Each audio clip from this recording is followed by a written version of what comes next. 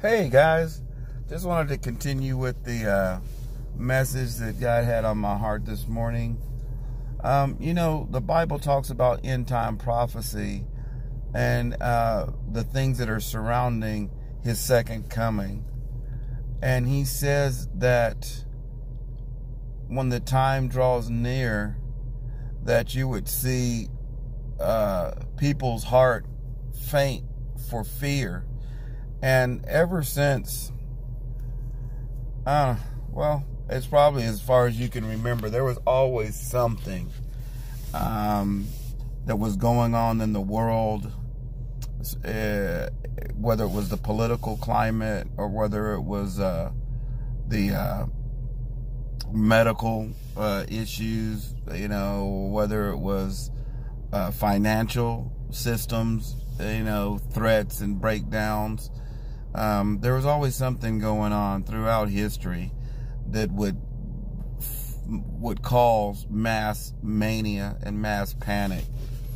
But we have to settle down and understand that everything that has happened and is going to happen has been written, amen, in the Bible, and has been talked about and has been shared for our advantage, for our instruction. And I wanted to talk about the end times prophecies because the Bible says that there's going to be so much exposure. It's not going to be the gray areas and all these things that say, well, it could be this or it could be that. There'll be a time where everything's going to be exposed, and it is, where you can see what is good and what is bad, and you make a decision on whether you're going to go the narrow path or you're going to go the wide path that leads to destruction.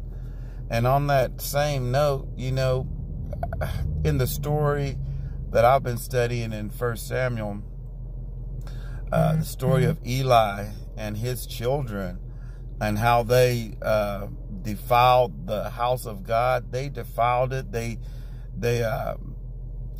They took advantage of the people that were going to church there, and they had no fear of the consequences or reverence.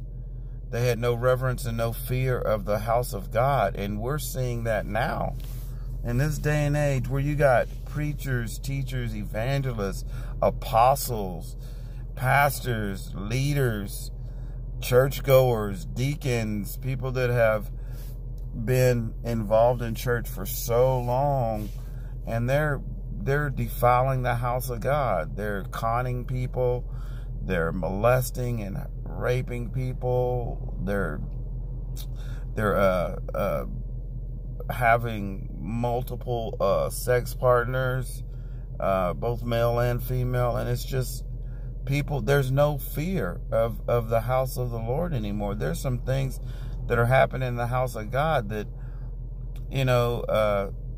20 years ago, 30 years ago, 40 years ago, 50 years ago, people would not even come into the house of God, even with that on their mind or on their heart or on their breath, but now we see these atrocities happening in the house of God because the fear of the Lord and the fear, the respect, honoring the house of God is flown out the window. And it is Bible prophecy, where the Bible says that the judgment will start in the house of God. So don't bury your head in the sand when things are going on and you know about it. You need to be the one that's crying aloud and sparing not, because leadership, religious leaders need to be held to a higher standard of accountability, and they need to be chastised, and they need to be responsible for their actions just as well as those churchgoers that go. So I encourage you not to bury your head, because this is the season, this is the time, this is a year where more and more people are going to be exposed for their defiling the temple and their deceptions and all that stuff that they're doing in the house of the Lord in the guise of the name of the Lord. Amen. They're taking the Lord's name in vain, and it's no longer going to be tolerated. So I had a great conversation with a friend of mine, and we were talking about how there's so many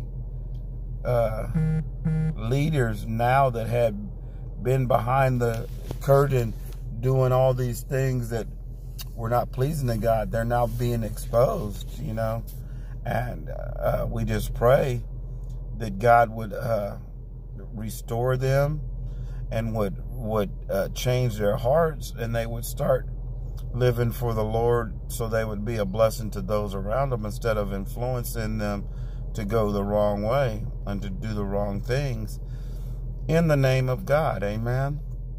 It's blasphemous to take the name of the Lord in vain and then try to manipulate people and say it is the Lord.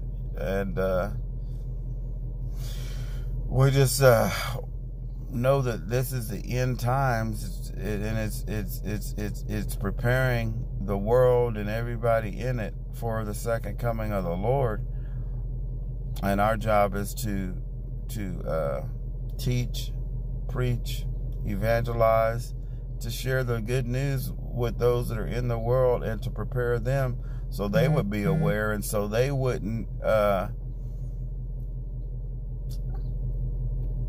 be deceived. You know, the Bible said that even the very elect would be deceived if they could have. So, you know, I'm just saying all this to say that we have to wise up and don't fall victim, and don't fall for the deception that is perpetuating in this world, whether it's a pastor, whether it's a preacher, whether it's a president, whether it's a political figure, whether it's police.